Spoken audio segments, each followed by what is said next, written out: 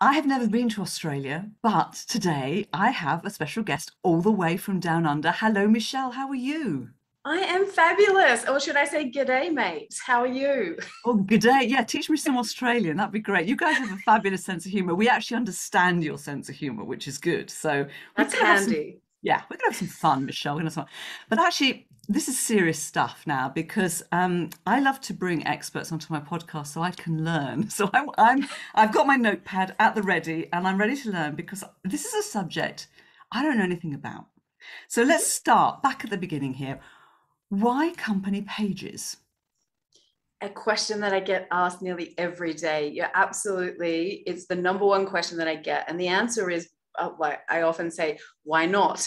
But the more less obvious answer is because at the moment, the whole world's online, whether it's because of the pandemic, working from home, lockdowns, restrictions on travel, everybody moved online. Now, if you're in the business of working with other businesses or other professionals, we know that LinkedIn is the number one platform. Now, you're there to do business, and a company page is a reflection of your brand and what you offer as far as your products and services that complements your personal brand. So, quite often people say, if I've got a company page, am I actually here? Should I throw away my personal branding? And then you've got the people that love personal branding saying, company pages are a waste of time, Michelle. Why bother?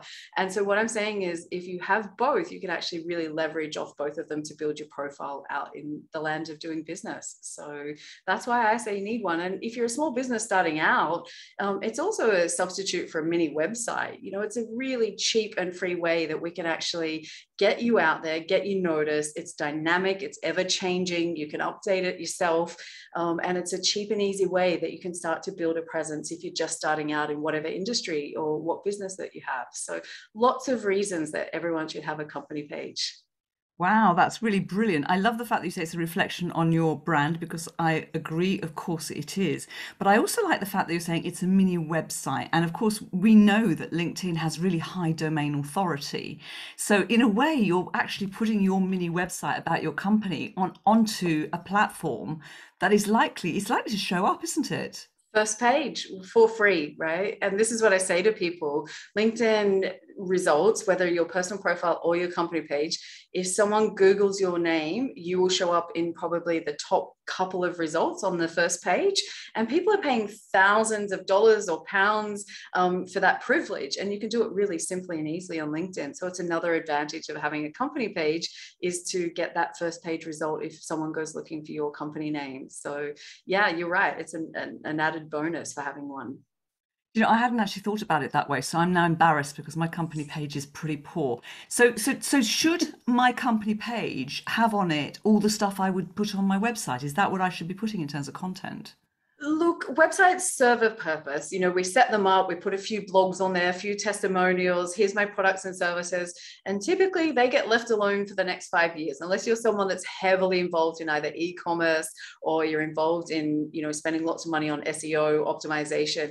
If you don't fit into those categories, it's a set and forget. Now, where a company page can come into it, it's more dynamic and a lot more fun, and it actually adjusts as you adjust. So, as time goes on, you might have different speaking events that you got coming up, and you can promote those really easily. You might actually have videos or webinars that you've done, or podcast recordings that you want to share or let people know to drive them across. And so there's so many different ways, very easily and for free. Did I mention that at the beginning? Because everything I'm talking about today is, I only use the free tools of LinkedIn. I don't suggest to people to even bother with a premium subscription. You can do so much stuff, and especially on company pages. So make sure that you can show your personality, show who you are as a person, and a company has a personality as well. Company is just a group of people. What makes you different, and it can really help you attract good talent just as much as products and services being sold. So it's often a place that we forget the absence of information is also a brand. We know that we're all out there doing our stalking these days. Before we make any purchase, we're all, on TripAdvisor for hotels or restaurant reviews. People are doing that for everybody's business, not just those particular, industries. So yeah, it's dynamic. I enjoy it, and it's more fun, and that's what I'm here to change the perceptions of company pages, that they're a bit stiff and, not much fun and have to be professional. They don't have to be. They can literally just be you and who your business is and be human, human to human. That's what we love, right? Absolutely, and you're definitely fun, so that's good. So that that reflects that Phew. company pages must be fun. Okay, cool. So I haven't got a company page. I actually have, but let's say I haven't. How long does it take to set up? Is it easy to do? Absolutely. It is probably around 15 minutes to half an hour maximum. And that includes, typing an about section. I'm doing all, if you did the whole thing. So it's not a arduous project. It's a pretty simple. Just follow the instructions, check the boxes that LinkedIn will direct you, and it's just mainly just putting in your contact information, making it really easy for people to understand what it is that you actually offer and who it is that you help. Don't forget to make it really obvious the kinds of people that you help, because that's ultimately we want to do is become a magnet and attract those people. And there's nothing worse than when you're putting out content and you're getting inquiries from the wrong places. It's about being smart to make sure that we get the right people coming your way. Yeah, and what I love about LinkedIn, of course, it's a business platform, isn't it? It is people are going there because they do want to connect with professionals, and it has a different feel. It has I don't know, do you agree? It has a different feel. I think it Yeah, does. you're in that frame of mind, and it's not quite as I said, corporate stuffy as what it was maybe 5 years ago, 8 years ago when I first started. In the last 18 months, and the pandemic absolutely changed the platform. We see lots more, health and wellness coaches of, a lot of industries that are not your white collar traditional LinkedIners, as I would call them. So we've seen a change in the platform. It's become a lot more casual. It's a place for people to gather, and you're in the frame of mind. When you go onto LinkedIn, you're not there in the same frame of mind as when you go onto Facebook or Instagram. You're there for a different reason. And often it's to be, educated or looking for someone to solve a problem that you have within your business or as an individual. So yeah, it's great. Excellent, excellent. So you're not there to share your cat videos, so I'm dog I videos. have Okay, done that. yeah, I've shared some dog videos too. But anyway, they've always had a business message behind them, of course. Yeah, loosely, mine too. Excellent. So, I mean, this goes out to speakers mainly, Mm-hmm. and this is my audience, the people that I work with. So, if I'm a speaker and I'm a one-man band, say, or a one-woman band, and what I do is speak, do I really need a company page? Look, it becomes a balance of time, resources, and what you've got going on. One of the reasons that I would say to people at a very minimum is set up a company page, even if you're a solopreneur or just a single individual that is the business. Set up a company page so that you can have your profile updated in your work experience to show that you're linked to your company. And it takes away the little gray ghost buildings and gives you your logo and makes you look a lot more professional. Because I know that even if people are looking for speakers, they're looking to see, are you trustworthy? Are you likable? What experience do you have? And any gaps on your profile will look like, yeah, what's going on here? You don't pay attention to detail, and so it creates perceptions just by having that missing. So you can set it up, as we said, about half an hour maximum that you need. It doesn't matter if you're not posting content because you don't have time, but it's a balance so that you can actually, the thing that I love most is that even as a solopreneur, I get the same space in a company page as Google, as Unilever, as the biggest companies in the world. Same banner size, same headline, same number of words in content, in my content. So we all get the same space for free. Find me another platform where we get to, play for free against the big guys. It's such a level playing field. And it can also make your speakers appear much bigger than what they are, and sometimes, that perception is equally as important in getting that next level speaking gig that they might be after. So you can create a lot of history around your company, where it's been, what you've done and what you've achieved, more than just, hey, my profile says that I've done it, so it must be true. So yeah, it can Yeah. help, absolutely. I like that. The professional thing is so important because it actually, the bit that often is missing with speakers is they don't tell you what's the back history that makes me the expert. So you're absolutely right. And to take it to the next level, so everything that helps you be more professional. And I love this, being on the same, having the same opportunities as Google or Amazon Yeah. or yeah, I quite like that. I You don't think, have to pay to play, right? Whether you've yeah. got 800,000 people or an employees or you're one, we're all paying the same, zero, to have the same amount of space. Like, and I can't find any other platform. And please, let us know if you've come up with something where as an individual for business, you get that opportunity without having to pay for Facebook ads or Instagram ads or any of these other sites or SEO, even as we mentioned earlier, like you are paying enormous amounts of money to try and keep up with these companies.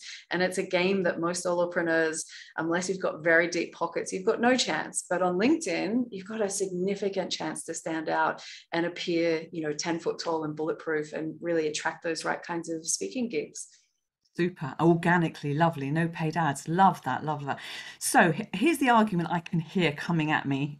People shouting. They might write postcards. I don't know, but I can hear them saying, "Look, Maria, I'm super busy, and now you're telling me not only do I have to update and put content out on my LinkedIn profile, but you're now asking me to have a company page and do something on there too." So how do you split your time between the two, and how do you also do you have different content on the different platforms, on the page and the profile? What do you do? Because I'm sort of confused now. Look, I get it. As a small business owner, you're wearing, 50 different hats, the accountant, the customer service, the general manager, HR, you're doing it all. And I understand the time pressures that come with that and the resources, you've got to put time into these kind of things. So what I would say is it really comes down to your goals and what you're trying to achieve. And if you can't fit them in, the main thing that I'm going to suggest is consistency. So if it only means that once a month when you start out, you can just put something on there, then once a month it is. I work with my clients where we're doing company page management. We still only do 3 times a week, and so we've got a balance between what resources you have and what time you have. And, just make sure that there's a trail there, that if someone stumbles across it organically and in one of the searches in LinkedIn, LinkedIn has really powerful search filters. And if they come across you that way, then we just want to leave a trail that could even be just come over this way and direct them back to your website or direct them back to your personal profile. But just make sure that there's something there that gives them a taste of what you are and directs them to where you want them to. Ideally, if you can manage once a week, that's great. But again, the consistency is probably more important than let's go really hard, like a bull at a gate, and then all of a sudden it just falls over. Oh, it's all too hard. No one liked or commented. What's the point of it all, Michelle? If that's the next question that comes. I don't get as many likes and comments as what I do on my personal profile. It's a waste of time. And I don't have an argument for that. You will not get as many likes and comments for the most part on your company page. But what we do know is that people are observing. They watch what you're doing, and when they have that need because you're top of mind, they will reach out to you. And that's the important part. And that is what social selling is. We build up the social proof for that we're the expert, the subject matter expert in our field, so that when someone has, in this case, a speaking gig come up, you're the first person and the first company that they think of. So, and we use the company page to promote the individual and vice versa. So you're bouncing them off each other, which is another advantage, especially when LinkedIn are restricting the number of connections that you have on your personal profile at the moment. So, they're throttling that so you can't get as much for free. So take advantage of the company page where there's no limits on the number of followers you can build up. Oh, that's interesting. It's interesting as well that you're saying that you use one to promote the other, because I'm trying to think, how would I separate my content? How would it be different from the company page to the profile page? And I also know that if you publish too often and post too often, it's not a good thing to do either on your profile page. So you could sort of strategically decide that I'll do certain posts on my business page because I want to put the stuff out there, and certain posts on your profile. And you're nodding, so nobody can see that you're doing that if they're listening. Absolutely. But thank you for No, nodding. I was just waiting till you finished because you're absolutely right. As you were thinking out loud, I'm going, you're saying everything that I'm about to say, because say you're doing one post, 5 days a week, you could actually split it up and do 2 on your company page and 3 on your personal page, or 4 and 1 even, depending on your business goals. So you have that opportunity to just bounce them off each other, use one to promote the other. And it's the synergy between the two, which is where you get the real benefits coming out of it. So it's not a one, not company pages in place of profiles or profiles in place of company pages. Use the best features out of both, especially if you do a lot of video or a lot of recordings of your speaking gigs. The company page is a great place to store them, which outperforms the personal profile. There's a really amazing tab called video on the company page, and it's almost like your own mini YouTube channel. So if you're recording the talks and speeches that you're giving and the gigs that you have, then make sure you go and upload them there. It's an easy way that doesn't take a lot of time, that you can repurpose content.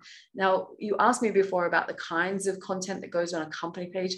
Make it human, make it real. Don't make it corporate stuffy. The more you make it look like an ad, the more we're going to skate on by, because no one likes ads. So leave the brochure feel behind, leave the catalog feel behind, and make it human. Snapshots, as I say to people around the office, grab a smartphone, take a photo of anything around you, and people will engage with that far more than anything else, because they want to know what's going on behind the scenes. It's okay to share the setup, getting ready. What's your process behind the scenes of getting ready for your speaking gig? Show us what you do. All of those kind of things allow us to connect on a more human level. Love that. That is genius, the idea of having your own sort of YouTube channel within LinkedIn. I like that. You're giving me, so I've got a list of to-dos here. It's really good. I love it. And also the other thing, when you were talking about your company page, it struck me that it's, if you're using the right keywords, again, it will come up, the company page is going to come up in the Google searches, so that you have got this other opportunity. So here's a question for you. I know I'm going off piece because we've prepared some questions in advance, love but it. I've got, so you don't mind, fantastic, super. No. Here's a question for you. So for example, my business, and many speakers have a similar business. I've got my business, I've got my podcast, and I've got a TV show. Do I have just the one company page that covers all three, or should I have a company page for my TV show and a company page for my podcast? Or is that going to drive me nuts? Yeah, it comes down to that thing that we were speaking about before, time and resources. So what you can do is you can actually set up a company page, and LinkedIn has what's called showcase pages, which sit underneath. So if you've got the umbrella of the company page, you can set up showcase pages for those other parts of your business. Now, what actually happens with that, that means you then have to create content under those other parts. And so you can see where I'm going with this. You have to invite people to follow those other parts. So the work becomes exponential. So if you're an individual business owner, I would say it's probably not worth the effort. You could have it set up, but you may not go to put a lot of effort into it except have it stand out. You would actually just rotate your content through your company page around those 3 pillars. So you would go podcast, TV, personal, you, business, and just keep rotating around. And as I said, don't be afraid to repurpose. Pull out some old content that you've got laying around. We've all got a drawer full, the online storage drives, like who hasn't got, if they say, oh, would you like to upgrade another 2 terabytes? I'm like, at what point did I become the person that's just hoarding digital content? I am that person. My name's Michelle, and I'm a content storageaholic. So we're all like it. We got to reuse it. That's where the benefit comes from. Content storageaholic. I like that. I think that's a thing. I'm going to use it. I'm going to pinch it. I will credit it to you, but I love that. I think it's really, and the only problem is, of course, when you go back through some of your content, some of the videos are a bit scary, when you haven't quite learned how to focus the camera, or the sound's a bit rough, or I mean, I've got some videos, I've got some hairdos, oh my goodness. And I'll probably look back in a couple of years' time at these videos and think, oh, what was I thinking? But anywho, so rotate the content, that's good. Yeah, definitely rotate. So you're going to have probably 3 or 4 key themes that you want to share with your audience, and you want to reinforce that message. So it might be that you want to reinforce you're a subject matter expert. You might want to reinforce your speaking experience. You might want to share, some of the expertise on actually being a speaker that you've done, and companies that you've worked with. And you might rotate around those kind of strategies. But yeah, pulling out the old videos. I'm a bit nervous. I'm a bit worried. I've had a couple of home haircuts due to lockdown. lockdown at the moment. So I might bury these couple so they don't come out again. But yeah, quite often what I find is the burden of creating from scratch is what stops people from having a company page. And I just want to change that perception that it has to be all brand new content. It's okay even to share articles that you find that are of interest in your industry and curate interesting information that you can share. You don't have to really create everything from scratch. It just has to be interesting, educating, entertaining, or inspiring. They're the three things that we're looking for, because when people log on to any social media, they're the three things that they're looking for: education, entertainment, or inspiration. So yeah, make sure you rotate through those things. Excellent, excellent advice. Fantastic. Education, inspiration, Entertainment. entertainment, and Yep, inspiration. that's Fantastic. it. Yeah, okay, I'm going to be transcribing this. You are very welcome. Because there's so many cool things, and there's such a stigma attached to company pages that they have to be boring, they don't work, they don't do this, they don't do that. There's so many people that are anti them. But if you actually just look at it as an opportunity and change that frame of mind of how can it actually help build your opportunities and attract opportunities, that's what we're trying to do with any social selling, which is why we're on LinkedIn, we're creating content. We want to attract opportunities, and it's so much easier than having to do cold calling or lead gen or reaching out all the time and getting rejected. There's no fun in that. I'd rather have someone come and reach out to me and say, I saw you do this. Can we work together? That's the kind of thing that I think is the opportunity here. Excellent. So the speakers listening in will be thinking, how can a company page help me get more speaking work? And actually, it's a very good question. I'm glad they asked. How can a company page help speakers get more speaking work? Well, it's a fair point. I Yeah. think that's a really great question. And I think it becomes around building up your reputation. I think those that get the speaking gigs are probably those that have built up a reputation, and that reputation as an individual. And as I said, you can have two places where you can create that reputation, and it can be your personal profile and brand, which should obviously having an updated profile that reflects you, and also having the company page that ties in with that. But it's all about boosting reputation. Everything that you do on here is going to be, how can I present myself in a way that I'm the obvious choice for the next speaking gig that someone comes up with in my field. Always thinking about what's the content that I could put out there. Every action should be, I'm doing this with that end goal in mind. And if it's a speaking opportunity, then we need to make sure that we're attracting the people that are, what are the issues that those people that hand out speaking opportunities, what are the issues that they have? Is it reliability? Is it that people don't turn up? They're not prepared. They don't have the right tech gear. If you were to create some content on your company page and just show behind the scenes and say, this is my amazing speaker, this is my vocal warm-up, this is how I prepare for things, then when I'm doing my research on you, I can actually go into that company page and go, yeah, this person's a professional. I can trust them. I can, and that has such a big impact in how people select. Brilliant. Love that. You touched upon this earlier, and we personally, both of us, like organic, and we don't like to pay for stuff. Yes. Yes, yeah, exactly. Do you need to use paid ads, do you think, if you have a company page, or can you organically attract?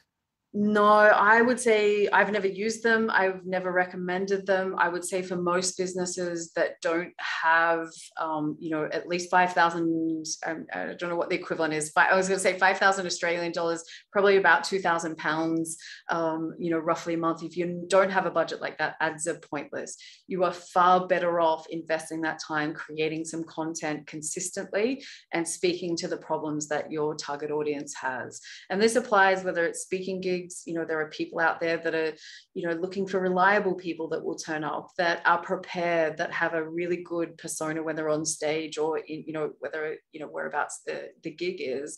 But essentially what you want to do is just make sure that you speak to that. What are the problems that they're having? Why choose you? Why should I choose you in the next gig? If you make that glaringly obvious, you don't need ads.